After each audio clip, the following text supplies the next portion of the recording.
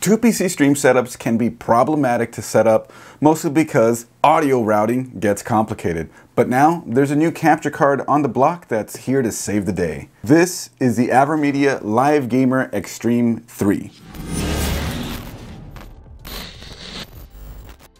Welcome back to Coalition Gaming. My name is Chris, and today I'll be your stream technician.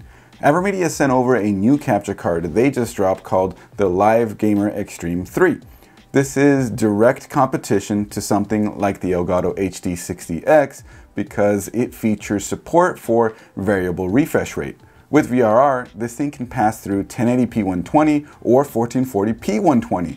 This thing can even pass through up to 4K 60 in SDR, HDR, or VRR while capturing up to 4K 30. No HDR or VRR capture is supported, however. I'll put up a chart detailing the different resolutions it can pass through and capture on screen now. Feel free to pause. This capture card supports USB 3.2 Gen 1, aka USB 3.0, via Type-C connector, and is also UVC plug and play. The HDMI ports on it are HDMI 2.0 compliant, and then this is where things get interesting. This has a 3.5mm audio in jack and a 3.5mm audio out jack. It's these ports that will allow for a simplified 2PC stream setup. Long story short, when you use an HDMI capture card and you want all audio to go to your second PC to be captured for streaming by OBS Studio, you can't hear anything from the PC you're gaming on anymore. It's all going to that second PC. Old solution was to plug your headphones into that second PC and monitor your audio via OBS, but who wants to do that? Now you can plug your headphones directly into the 3.5mm line out of this capture card and bam, you can hear everything again. That's it. What if you want to use a USB headset on your gaming PC though? Easy.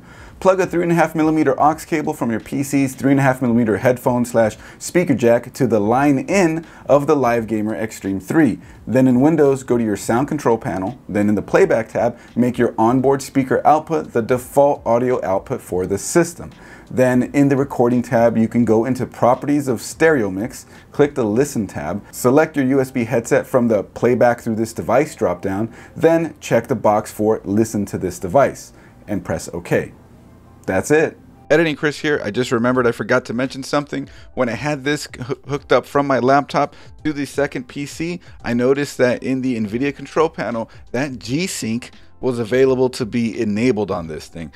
So from what I understand, G-Sync is an unofficial support right now, although because this being VRR, variable refresh rate, it makes sense that G-Sync would work. So that's really nice for a capture card to be able to support G-Sync that way, right?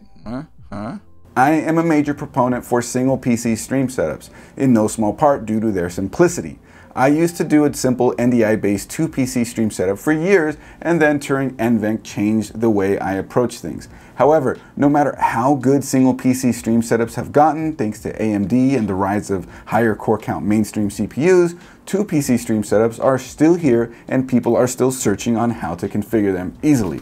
The LGX3 not only captures great quality footage, it captures great quality input from a real camera as well, while making 2PC stream setups a lot easier to do.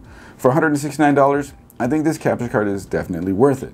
Speaking of stream setups though, check out this video where we completely overhauled a stream setup to go from basic to awesome. If you like this video, you know what to do. Hit that subscribe button and that bell so you don't miss a single upload. Also, I stream to Twitch every Friday at 8 p.m. Pacific at twitch.tv/Coalition Gaming Crew. So feel free to stop by, drop a follow, and let's talk tech. That does it for me. I'll see you in the next one.